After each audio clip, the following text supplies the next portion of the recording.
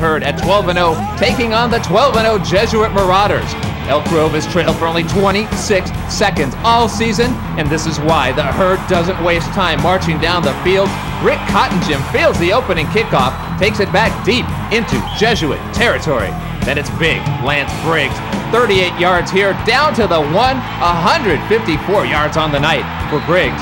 And the record crowd of over 18,000 would watch Ryan Dinwiddie do the rest. Calling his own number, the keeper puts Elk Grove ahead, 7-zip.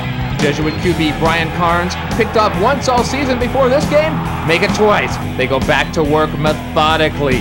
On the ground, Lance Briggs, 3rd and 9, he picks up 22 yards.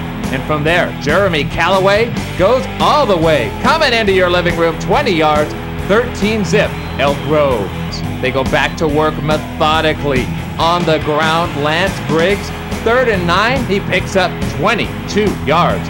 And from there, Jeremy Callaway goes all the way, coming into your living room, 20 yards, 13-zip, Elk Grove.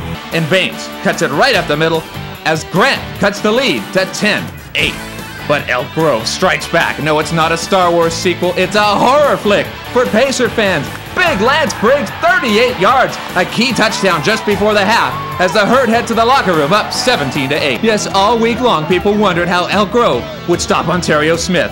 Maybe they should have asked, how is Grant going to stop Lance Briggs? Let's just say the Pacers will have all winter to try and figure that out. 51 yards, 24-8, Herd.